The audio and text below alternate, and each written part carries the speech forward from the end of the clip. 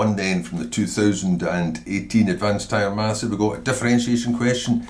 8 marks for this first question, but there's 3 parts. All different. They've been off to the supermarket and got himself a mixed bag of derivatives here. What's the first one? A. F of x equals inverse sine of 3x. Well, that's just a function of a function.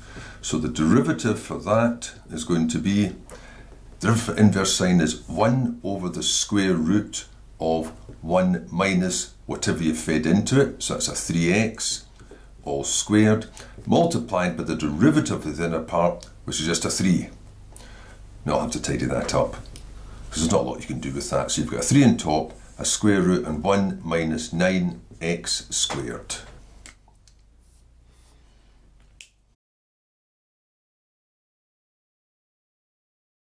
Now for part B, again for 2 marks, differentiate this. So here you're going to be using the quotient rule. Notice they're using the different terms at the front. So f of x, presumably they're wanting to write f dashed, y, they'll be wanting to write dy by dx. Quotient rule.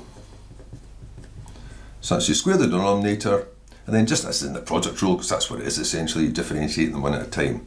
So e to the 5x stays as e to the 5x, but gets multiplied by the inner derivative 5, and then the 7x plus 1 weights, minus, now that one has been done, so it just waits.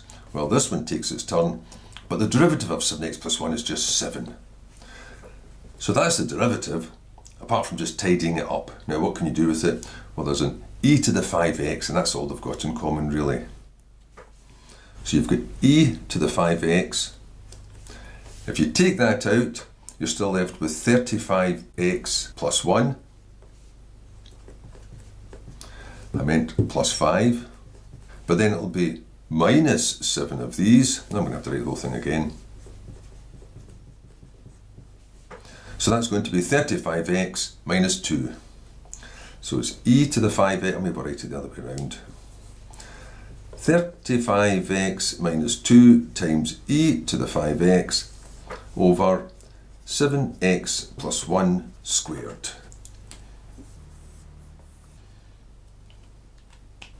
That took more working for 2 marks than those 2 marks.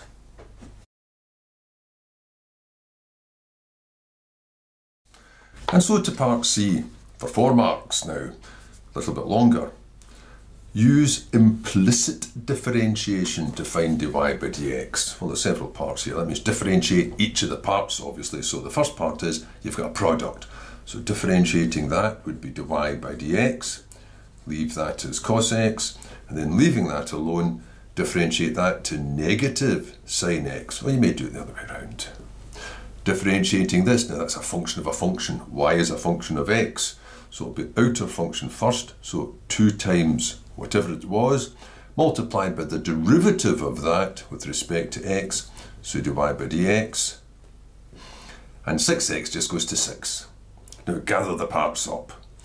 There'll be some parts that say dy by dx, and there'll be parts that don't. What says dy by dx? There's a cos x and a 2y, whichever order you like. Cos x plus 2y. What doesn't say it? Well, that didn't say it, and neither does this. So that's going to go across as a plus. So which order will I put it in? Oh, that was there first. 6 plus y sine x. Now finally, to get dy by dx, take this across and divide. 6 plus y sine x, and maybe I'll keep it in the same order, so the trig term second. 2y plus cos x. And there we go, it's done.